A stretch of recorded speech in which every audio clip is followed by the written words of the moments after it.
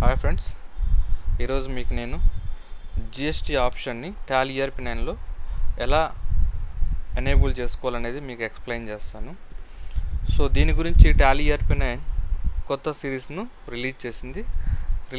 Series 6ని GST purpose గురించి, GST accounting system గురించి release చేయడం జరిగింది.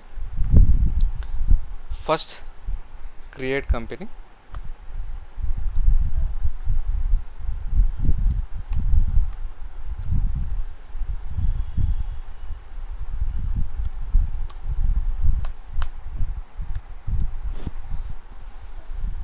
ఇక్కడ అడ్రస్, ఇక్కడ మనం స్టేట్ ఇచ్చుకోవాలి తెలంగాణ.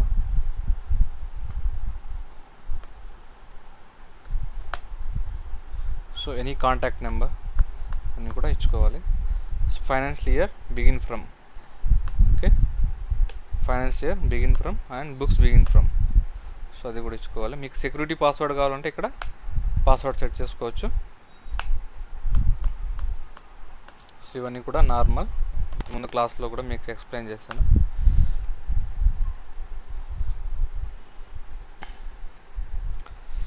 ఎనేబుల్ చేయడానికి జిఎస్టీ ఆప్షన్ని గో టు F11 ఫీచర్స్కి వెళ్ళండి.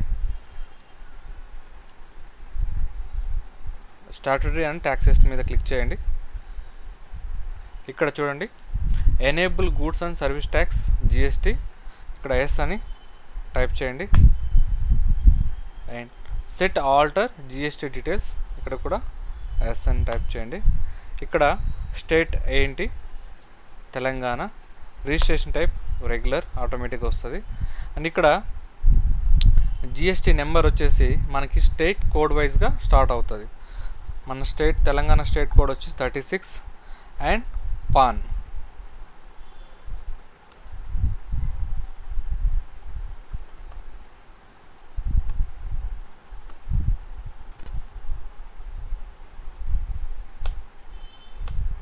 చూడండి,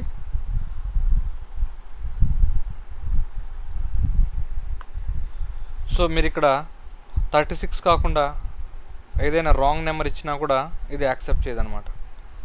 చూడండి, ఇక్కడ నేను 34 ఇస్తాను. ఇక్కడ చూడండి, ఇక్కడ involved state code for Telangana is 36. So ఇక్కడ ఏంటంటే GST number 36 Telangana state code కాబట్టి వాటితో స్టార్ట్ అవుతుంది. ఇక్కడ మళ్ళీ మనం ఎడిట్ చేసుకున్నాం. So applicable from, so GST applicable వచ్చేసి మనకి 1 జూలై నుంచి అప్లికేబుల్ కాబట్టి ఇది ఆటోమేటిక్గా ఇక్కడ చూపిస్తుంది. ఇక్కడ మనకి set alter GST rate details, ఇక్కడ మీరు ఏదైనా ఆల్టర్ కానీ సెట్ కానీ చేసుకోవాలంటే ఇక్కడ ఎస్ చేసుకుంటే చేసుకోవచ్చు. ఎనేబుల్ జిఎస్టీ క్లాసిఫికేషన్ కూడా చేసుకోవచ్చు. సో ఇవన్నీ కూడా మీకు నెక్స్ట్ క్లాస్లో నేను స్టెప్ బై స్టెప్ ఎక్స్ప్లెయిన్ చేస్తాను. విత్ అకౌంటింగ్ ఎంట్రీస్తో మీకు ఎక్స్ప్లెయిన్ చేస్తాను. సో ఈ విధంగా